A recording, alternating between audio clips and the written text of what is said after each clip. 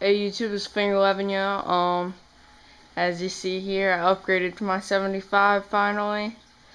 I'll give you a detailed tour. Took me about 2 days to convert everything from the 55 to the 75. But here we go. First off, we'll talk about the tank. It's Marineland 75 gallon corner overflow right here. It's great. I painted the back black. I spray painted it. It's got 2 outlet hoses and 1 corner overflow, which leads down to the bottom here. I have this all PVC'd, where it goes down, it goes straight into the water. From there I have my protein skimmer. It's Berlin Classic. So far it's working great. I actually broke this arm, so I had to make a new one, and it's working out fine for me. I'm just using a maxi jet to power it. So far it's releasing a lot of micro bubbles, but none of them are getting to the pump, so it's fine.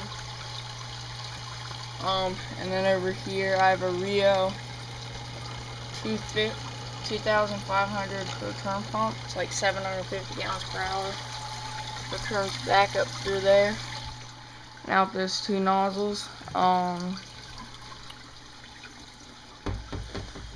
Lights, I still only have 3 VHOs. I'm gonna add a 4th one this weekend. There's the ballast over here.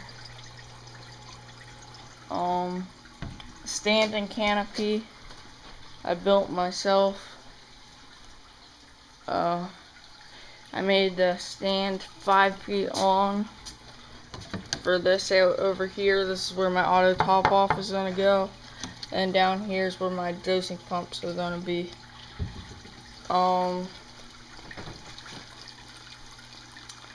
This is all 3/4 inch plywood, but you can't really tell because of the stain. I got some nice trim.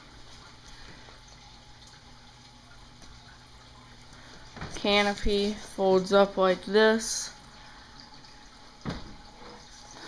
My friend told me to do it this way. That's how he has his.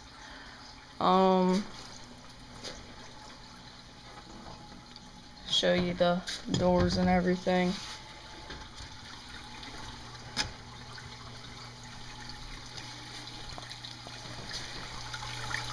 Inside I have 3 support braces, a little much. It's just the inside of everything. For it taking 2 days for me to completely convert this thing over from the 55 to the 75, corals and stuff have actually done great. See, I went to Island Aquascape, but if you come over here to my anemone, I don't think you can tell in this with this camera, but it's split. And they're a little close to that Monty cap, and I can't get that Monty cap off the rock. So I might just have to break it off, and then if it gets stung, the piece that's left, and it gets stung, and I have another piece. But I just finished this up last night around 10 o'clock. Finished everything up.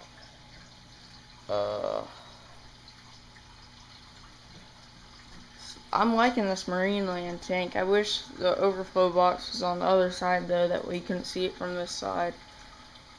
But you could easily paint this right here, and not this, but this, and you wouldn't be able to see inside of it. The one drawback to the stand is the support right there. My power head, I can't move it to the right or too far to the left because of the braces there. and I can't move it that far on this side because of overflow blocks. So, don't know what I'm gonna do about that. Probably gonna put one in the back. Gosh. I think that's pretty much it. That anemone I'm excited about that it split, but I don't want it stinging that Montipora. He actually moved because 2 days without light, you know, you're gonna go searching for light, so it was on the move, and then it decided it was gonna split once I turned the lights on last night. Finally split today. They're both about 1 or 2 inches in diameter. There you can see they're split. But they're doing good.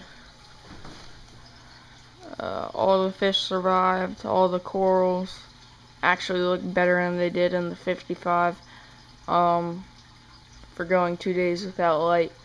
So I gave them 24 hours of light today just to make up for it. So hopefully that all works out. Here's my mandarin, nice and fat. Tell me what you think of the aquascape. Personally, I like it. There's a lot of caves. I'm thinking about joining them though, have a big flat piece run across the top. More places for my corals, but I don't know.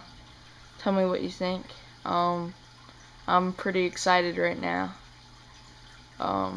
So this is Finger 11 Yo, and I'm out. And give me a thumbs up for this. Please, just you know, thumbs up. It's not that hard. Just scroll down, thumbs up, drop a comment. This is a pretty big upload for me. So, thanks.